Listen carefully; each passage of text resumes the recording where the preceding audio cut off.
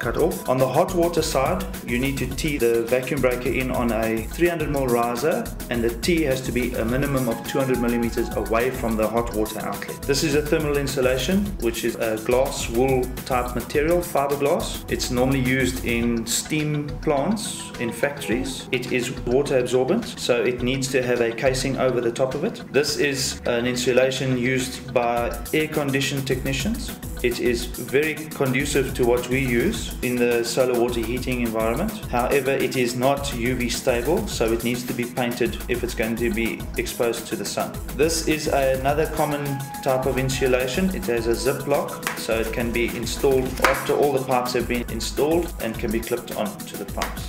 This is also not UV stable and needs to be painted if it's exposed to the sun. Remember that all pipes to and from the collector should be insulated, as well as the pipes going from the geyser to the hot water taps. Here we have a 220 volt pump. It works off of a controller or a timer. It needs to be installed with a non-return valve. In this case, this is a willow pump. It's a very common pump used in South Africa currently. It needs to be installed either in a horizontal position or in a vertical position to avoid damaging the bearings. If it's in a hanging position or in a horizontal position, it tends to wear bearings. Here we have a low watt, low voltage 12 volt pump. It runs normally off of a photovoltaic cell. As you can see, this is a used one. It has only one moving part, which is the impeller.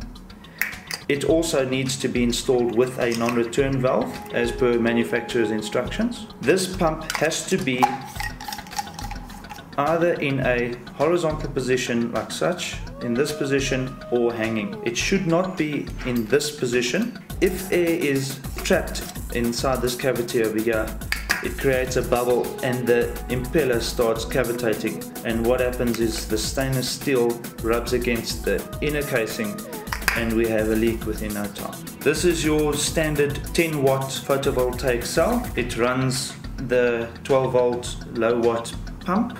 It cannot be shaded while it is running. Even if 10% of the cell is shaded, the pump will stop. This is a non-return valve, a spring type. It allows water to go in one direction, but it stops the water from going back. This helps with the pump system. It stops the water at night from coming back and cooling off the tank. It also keeps the pump primed when the mains has been switched off. This is an air relief valve. What it does is it lets air out and losing water out of the system. Similar to a float valve in your toilet system. The float is lighter than water but heavier than air. So what happens is the air from the system accumulates inside the little reservoir, and there's enough air in it.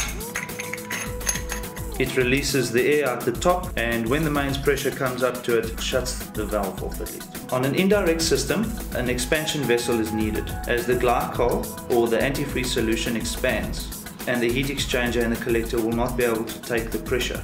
There's a bladder inside of this vessel, and between the vessel and the bladder we have compressed air.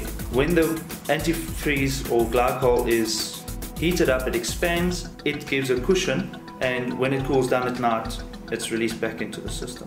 A tempering valve or mixing valve should be used on a system such as a thermosiphon closed couple or thermosiphon system where the temperature cannot be controlled below 60 degrees. This is because we do not want to burn or scald in the showers or on the mixing components. A differential controller is an electronic device which calculates the difference in temperature between the collector and the tank or the water that's being heated. This controller has two probes, one which goes to the collector, the top of the collector, and another probe which goes into the tank. It calculates the difference between the two. If the difference is greater than 8 degrees Celsius, the pump will be switched on and it will pump either the water, which is if it's a direct system, or the antifreeze if it's an indirect system, through the heat exchanger or the geyser, increasing the temperature of the water. And as soon as the temperature of the water is within 4 degrees Celsius of the temperature of the collector, the pump will switch off. By this time, the collector will have reached a lower temperature and If the temperature of the water exceeds a preset limit, the pump will also switch off. This controller has more features than just differential controlling of the collector. It also has a freeze protection, which is needed in all direct systems. If it's a pump system, there are many types of differential controllers. This being one of many manufacturers, they all have the same basic function of controlling the temperature of the water in the geyser, and as well as a freeze protection and a holiday mode.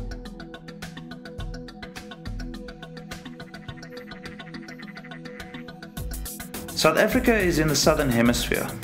For this reason, we need to face north in order to see the sun. In summer, we experience as much as 14 hours of sun each day.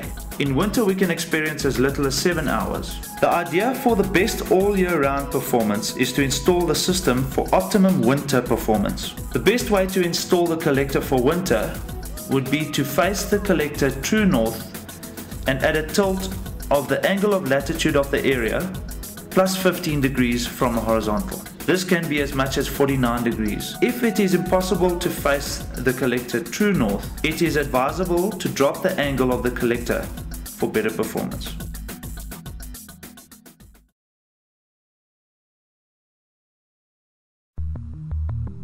This is a typical installation for a flat plate close coupled system, in that there are two collector panels to be close coupled with a 300 litre storage tank.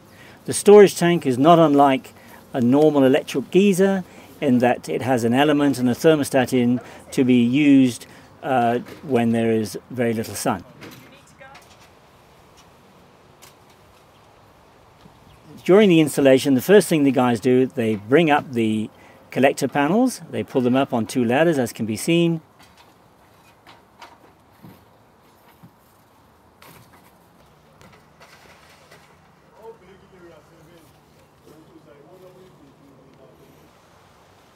They lay them on the roof, and the next thing they'll be doing is bringing the tank up.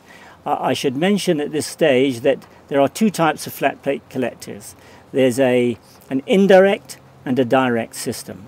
This particular installation is an indirect system, in that there is no water travelling through the collector panels whatsoever, as is in a direct system, but in this particular indirect system there is a heat exchange fluid fed through the collector panels which circulates by natural convection or thermo siphon and circulates around the storage cylinder holding the 300 litres of water.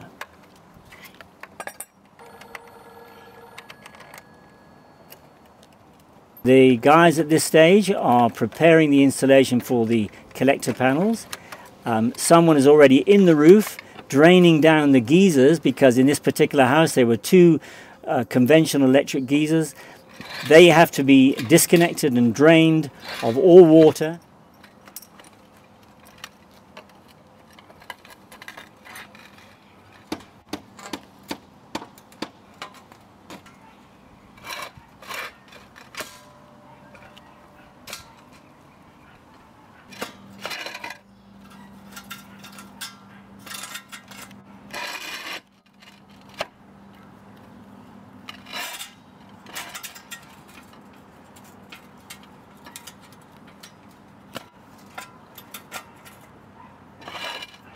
There's the guy coming out of the roof there now. He's completed his draining down of the geysers, and the two geysers that were in the house are now two empty vessels in the roof, disconnected, and will cause no harm to the home whatsoever. They're just empty tin cans.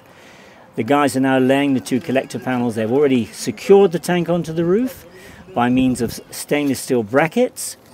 And at the end of each stainless steel bracket there is an aluminium shoe which fits onto the rear foot of the storage cylinder. They're now connecting everything together. Everything comes with a kit whereby the interconnecting pipes, they all come in an installation kit. They make nothing on site.